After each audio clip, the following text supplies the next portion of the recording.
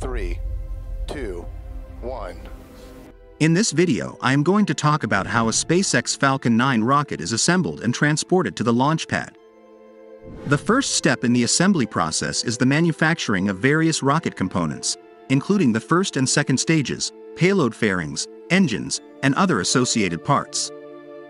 These components are typically fabricated at SpaceX's manufacturing facilities. The first stage of the Falcon 9 rocket is the larger and lower part of the rocket that contains most of the engines and propellant. The first stage is assembled horizontally, and its components, such as the Merlin engines and fuel tanks, are integrated at the SpaceX factory.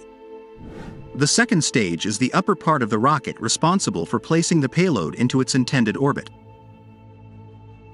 Similar to the first stage, the second stage is assembled horizontally, and its components are integrated at the SpaceX factory.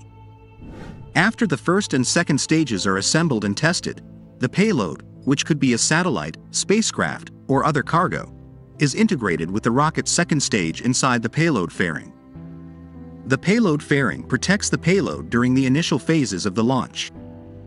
Once the rocket's components are fully assembled and tested, it is transported to the launch site.